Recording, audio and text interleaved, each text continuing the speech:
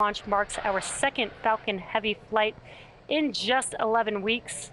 And for those of you following along, a lot will happen in the first 4 minutes of flight. And there you can see on your screen that the clamp arms have begun to open. Once those are fully open, the TE can begin to retract away from the vehicle. Now again, a lot will happen in the first 4 minutes of flight. First, we will light the 2 side boosters, followed by booster lock float is complete. Followed by the center core. Then about 40 seconds after liftoff, we will decrease power on the 2 side boosters to prepare for max Q, after which Falcon Heavy will throttle back up to full power on the side boosters. Now 2 minutes into flight, we will... booster lock float is complete. 2 minutes into flight, we will again reduce thrust on the 2 side boosters, this time to decrease forces on the rocket structure, as the vehicle is now much lighter, but thrust is constant. Now, 2.5 minutes into flight, we will fully turn off the side boosters with booster engine cutoff, or what we call BECO. The pneumatic separation Center system. core lock float complete. Getting good call-outs. I'm going to pause for each one of those. The pneumatic separation system on the center core then unlocks the 2 side boosters and pushes them away. Now, once we are clear of the side boosters, the center core throttles up to full power until the center core shuts down with main engine cutoff, or what we call MECO, and then separates from the second stage around the 4-minute mark. And as a reminder, we will not be attempting to recover the center core today, as the mission requires more performance. Now, for those of you looking closely, this is why you don't see any landing legs or grid fins on the center core. And from this point on, very similar to a Falcon 9 mission, the side boosters will be making their way back down to Earth for recovery. The fairing will separate, and the second stage will take the USSF-67 payload out into space. Now, as a reminder, at the request of our customer, we will not be showing views of the payload, so we will be ending the webcast just after our side boosters. Stage 2 lock float complete. Just after our side boosters make their way back down to land on landing zone 1 and landing zone 2, a little after the T+8 minute mark into flight. And as we've mentioned before, launch is hard, and Falcon Heavy is no exception.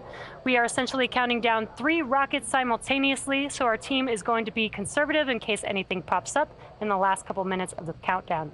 Now, if for some reason we don't launch today, we do have a backup opportunity tomorrow at the same time. And we did also hear those callouts that propellant loading is now complete on Falcon Heavy. Gas closeouts. So we are now going to vent out the liquid oxygen line on the transporter erector. Next up will be Falcon Heavy in startup, and that will be at the T-1 minute mark. That's where the internal flight computers take over the launch countdown.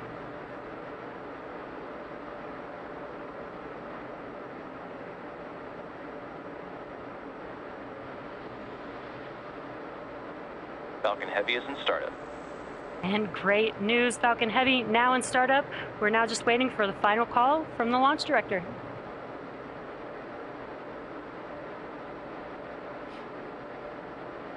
This is the mission director. Go for launch. And excellent news, all systems are go for launch of Falcon Heavy with USSF-67. T-minus 30 seconds.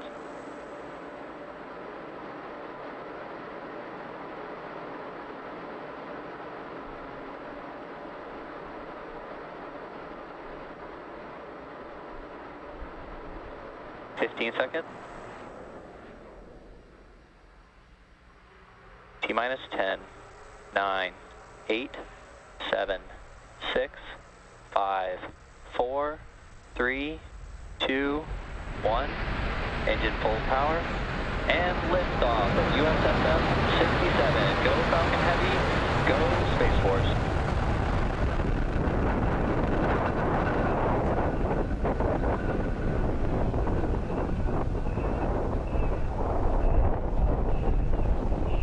Booster chamber pressures are nominal.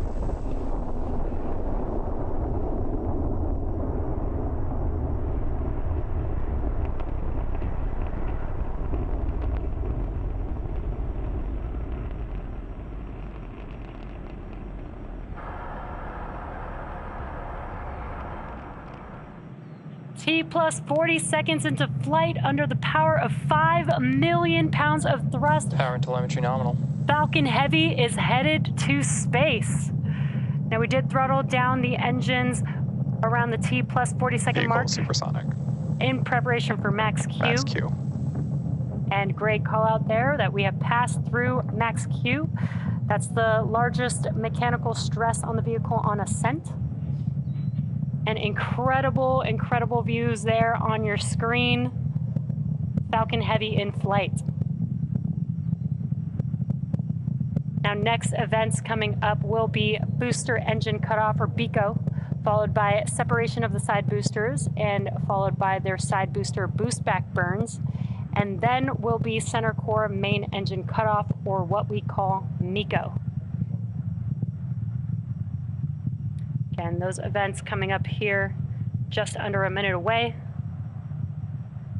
That will be BECO. That's where the side boosters engines will shut down. The center core will push those side boosters away from the vehicle. Then those two side boosters can begin to make their way back down to Earth with their boost back burns. And on your right-hand screen, you could see the views from each of those side boosters.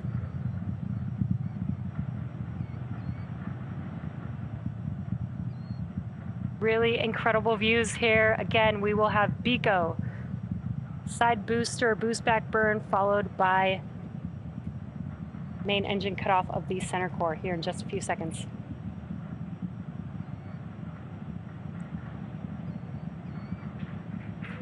Side booster separation.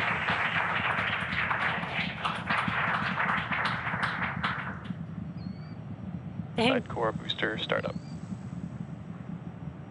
Incredible views. We just had BECO and separation of the side boosters, and you can see on your left-hand screen that the side boosters have lit back up. They are now in their boost back burn, making their way back down to Earth.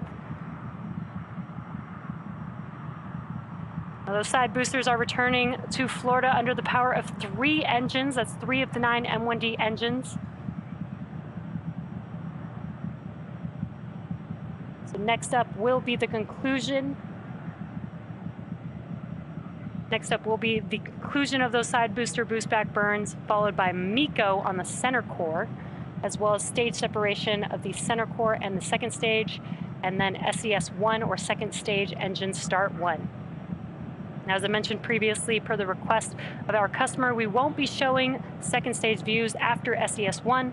And additionally, our center core, or stage 1, is expendable today, so we will not be attempting to recover that vehicle, but we should have some great views like we are seeing right now. Side core boost back shut down. We should have some great views of those side boosters touching down for landing. MECO. Stage separation confirmed. MVAC startup. And excellent views. We had the Stage 1 FTSSA has safed. We did have the shutdown of the boost back burn. We did have the shutdown of the boost back burns on the side boosters, as well as MECO on that center core, and stage separation.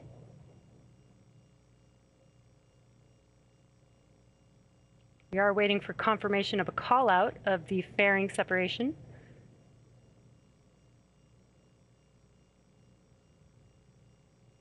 All vehicles are following nominal trajectories.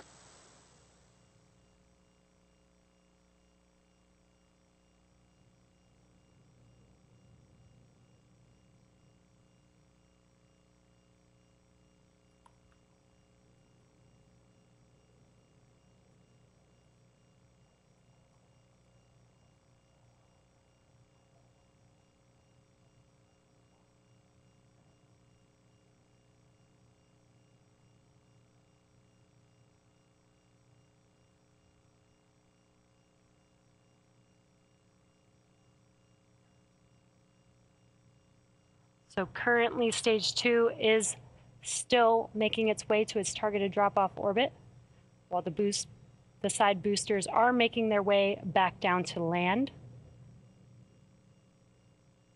Again, these side boosters have another burn coming up. That will be the entry burn. That will be 3 of 9 M1D engines reigniting. That helps to slow the boosters down in preparation or as they re-enter the Earth's atmosphere.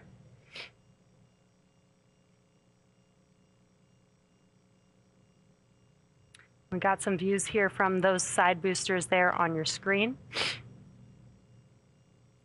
Now, at the time of separation, the side boosters were traveling slow enough to turn around and make their way back to land, to our side-by-side landing pads. If we have successful landings today, we'll mark the 163rd and 164th landing of an orbital class rocket. As I mentioned earlier, the center core will be expendable, and we are not attempting to recover it today. Side core entry burn startup. And there you can see on your screen, the entry burns for these side boosters have begun. They're just about 12 seconds long. Side core entry burn PYFTS shutdown. has saved, and NYFTS has saved. And the entry burns for both side boosters have now concluded. Now, next up will be the final burn for each of these side boosters. That is the landing burn. It is just a single engine burn, the center E9 engine. Each one of these M1D engines have about 190,000 pounds of thrust. So that is enough to slow the vehicle down just in time for landing. And you could see the coast of Florida in the background. Side boosters are transonic. Now that landing burn coming up here in just about 20 seconds or so. Landing burn will last about 20 seconds long. Again, we are scheduled to land on landing zone 1 and landing Booster zone 2. landing burn. And there are those landing burns have begun on the side boosters. So let's watch as they touch down. Stage 2 is in thermal guidance. Stage 2 FTS is saved. Booster landing leg deploy.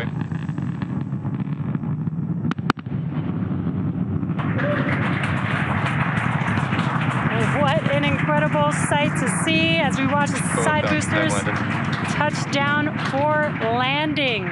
That confirms successful landing of both Falcon Heavy side boosters on landing zone 1 and landing zone 2. Now, with these two side boosters, this marks the 163rd and 164th overall successful landing of an orbital class rocket. It's also the 25th landing on landing zone 1 and the 6th landing on landing zone 2. And with successful confirmation of our side boosters landing, that will bring today's webcast to Nominal a orbit close. insertion. Now, we'd like to thank the United States Space Force for entrusting us with today's mission. Thank you to the Range and the Federal Aviation Administration for licensing today's launch. And we'd like to thank all of you, our viewers, for tuning in. Now, if you're interested, head over to our website and social media platforms for updates on our next missions and milestones. We hope that you all enjoy the rest of your weekend, and we'll see you again soon.